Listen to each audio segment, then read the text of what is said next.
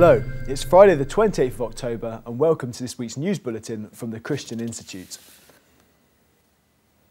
A Christian employee of a housing association in Manchester is taking his employer to court after he was demoted for posting comments about same-sex civil partnerships in churches on Facebook. Adrian Smith wrote the comment "Inequality too far" outside work time on his private Facebook page that was not visible to the general public. But his bosses at Trafford Housing Trust said it damaged the trust's reputation and amounted to gross misconduct. They slashed his salary by 40%. The trust's decision to demote and cut Mr. Smith's salary has been roundly criticised as excessive and disproportionate. The Christian Institute is supporting Mr. Smith with his legal action. To call this gross misconduct, which is usually reserved for activities such as being caught stealing from your employer, I just think is way over the top. I think very heavy-handed. He can't be punished just for his beliefs. Newspaper commentators have also been quick to criticise the treatment of Adrian Smith. Ali Fogg, writing on The Guardian's website, said of the Trafford Housing Trust, "If the trust was concerned about its reputation for inclusiveness and tolerance, it couldn't have got things more badly wrong."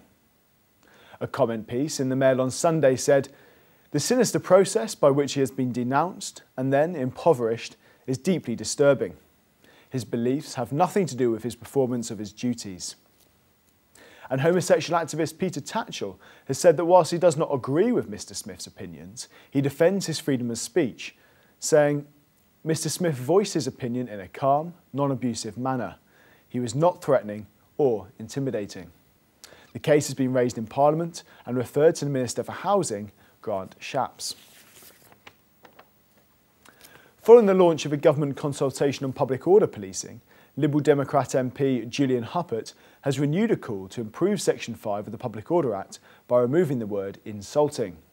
Mr. Huppert referred to the case of Ben and Sharon Vogelenzang, a Christian couple who are prosecuted under Section 5, after a female Muslim guest complained that she'd been offended by the couple's comments at their hotel.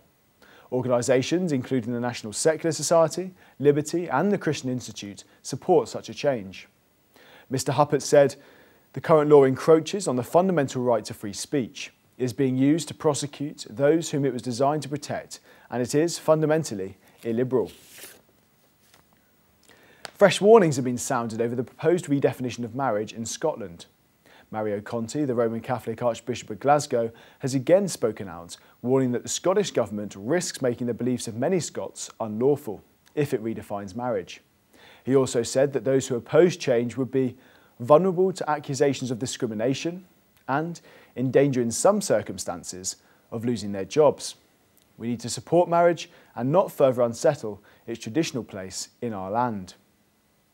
And to Tom Farmer, the millionaire founder of QuickFit and a Scottish National Party donor, has criticised the SNP's plans to redefine marriage. He said that the government had alienated itself from large parts of the population in Scotland. So Tom added that marriage is for the creation of children and the family life. He also cautioned that this was the first step to trying to force the churches to do things which are totally against their whole beliefs. In Westminster, Conservative MP Andrea Leadsom has suggested that sex education resources should be vetted to ensure that children as young as 5 are protected from inappropriate content.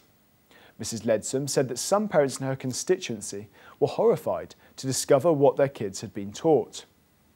Meanwhile, in the House of Lords, an attempt to pressurise primary schools to teach sex education was withdrawn. And in a separate debate, a vote to change the law on Christian assemblies in schools was abandoned due to a lack of support. Lord Avebury, a Lib Dem peer and an honorary associate of the National Secular Society, tabled an amendment to the Education Bill. He wanted to remove the requirement for collective worship at all schools, apart from faith schools. Currently, schools must have a daily act of collective worship, which must be wholly or mainly of a broadly Christian character. Independent MSP Margot MacDonald has relaunched her controversial campaign to legalise assisted suicide in Scotland, even though her previous attempt was soundly defeated. Ms MacDonald tried to pass similar legislation last year and now has submitted a proposed consultation document for a simplified piece of legislation called the Assisted Suicide Scotland Bill. Last year, Ms MacDonald faced widespread criticism from medics, disability groups, politicians and faith groups.